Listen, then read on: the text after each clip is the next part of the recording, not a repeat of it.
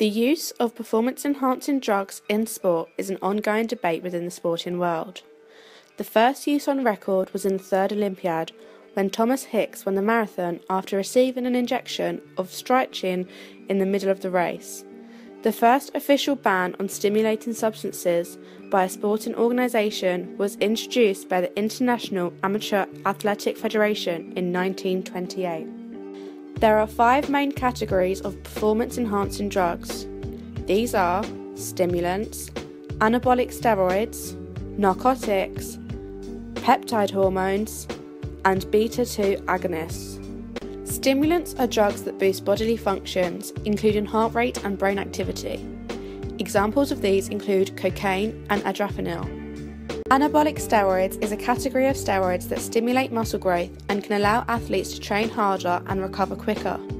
They work like testosterone, therefore side effects include deepened voice and increased bodily hair, especially for female athletes. Examples of anabolic steroids include drostanolone and tetrahydrogesterone. Narcotics are painkillers used to control pain from injuries and therefore allow athletes to train for longer. If they are being used in order to ignore an injury, athletes obviously risk doing further damage. Examples include morphine and heroin. Peptide hormones are naturally occurring substances that circulate in the blood, and they have multiple effects.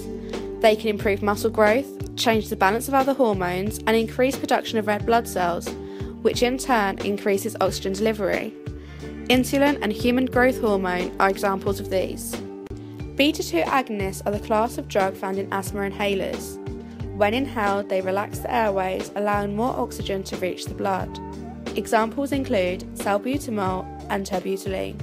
The spirit of sport is defined as the celebration of the human spirit, body and mind, all of which combine the following: ethics, fair play and honesty, health, excellence in performance, character and education, teamwork, dedication and commitment, respect for rules, laws, and respect for self and other participants. Training aims to bring out these values, and it's a fundamental rule that drugs aimed to improve on natural potential are against the spirit of sport. Drugs are banned with the safety of the athlete in mind. Organisations think about what athletes represent when they ban performance-enhancing drugs. Athletes are role models to the younger generation. They compete for their country while the world watches. It is important that these professionals follow the rules and display good attributes like fair play and respect.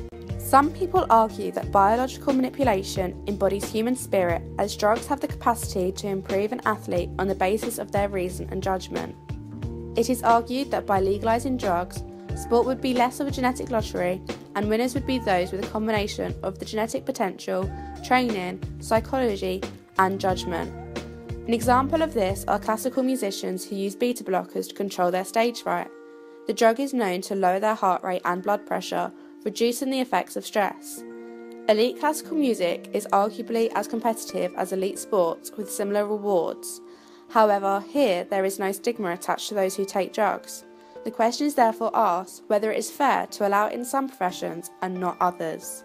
Some people say that doing well in sport is a result of nature dealing some individuals a win in hand when it comes to their genetics.